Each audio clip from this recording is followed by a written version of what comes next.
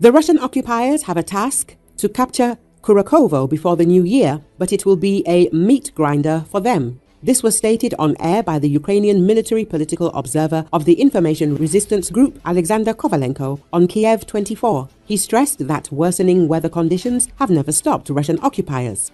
Now, when they are forming the southern flank of Pokrovsk along the right and left banks of the Volcha River, they are, among other things, creating conditions for an offensive on Kurakovo. And after Vuhledar was captured, now all those cabs that statistically flew to Vuhledar began to fly to Kurakovo. That is, this city is being prepared for further offensive and assault actions by the occupiers. Therefore, Kurakovo is really under maximum threat now, the expert noted.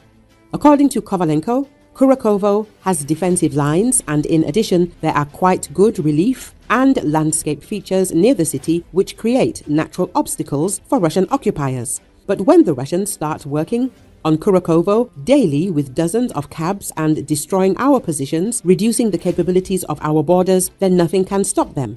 And one way or another, they will approach Kurakovo at the appropriate distance to have a total advantage in fire damage. They are already trying to do this through Ostroy, putting pressure on Maximilianovka, Ostrovskoy, Alexandropol.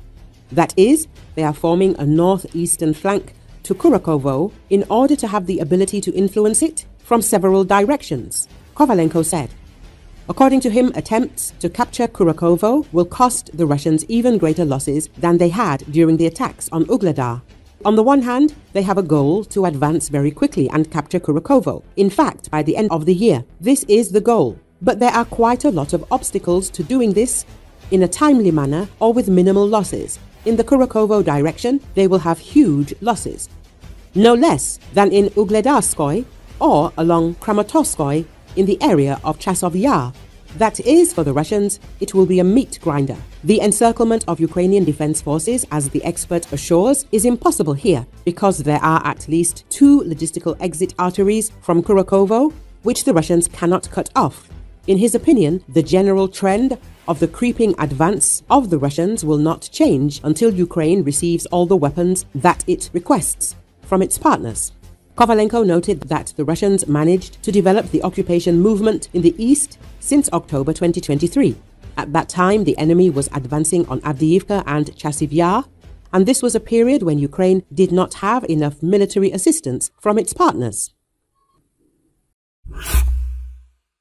Russian occupiers are trying to break through to the city of Kurakovo in the Pokrovsk district of the Donetsk region.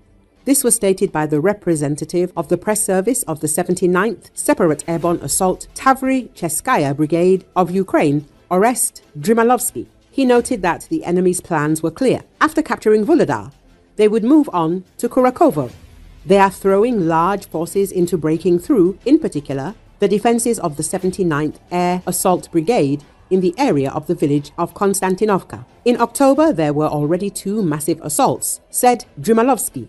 According to him, the enemy in the Kurakovo direction is not afraid to use its equipment and attacks in columns.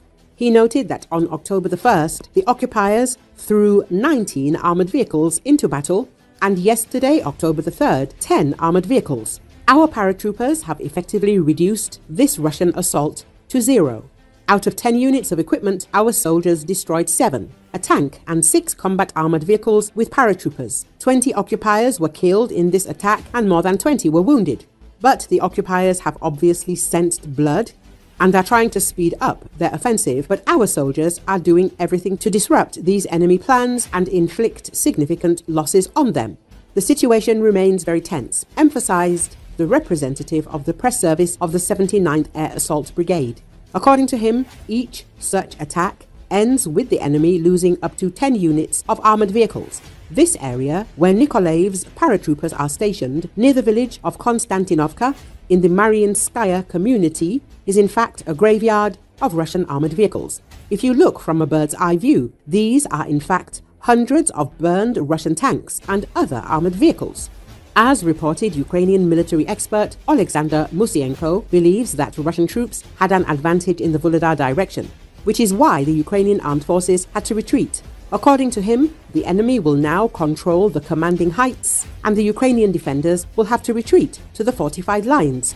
He noted that the enemy will probably continue the offensive further to the northwest and will move towards Kurakovo.